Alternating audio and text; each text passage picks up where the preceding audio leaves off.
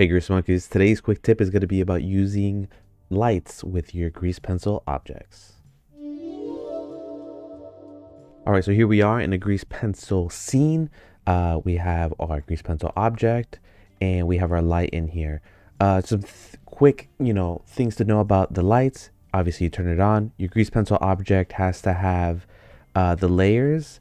Each individual layer can be controlled to use lights. So here's the option. I have a lot of layers here, so I put them all to use lights. If you wanted to stop using lights for one entire object, you go into the object panel here.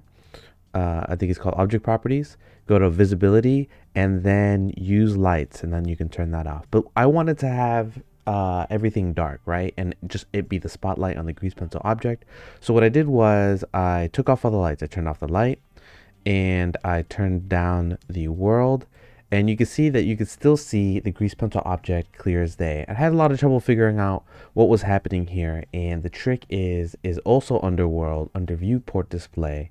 You have to change the color from white to black, and now it's dark. And now when you turn on the light works as intended. I guess this is viewport light or viewport display. It's kind of like the ambient light for the grease pencil, because you can also change it into different colors, like if it was like a blue or a sunset or something like that. That's just something I thought that I ran into, that I had trouble with, and I thought would help you guys out. So thank you guys for watching.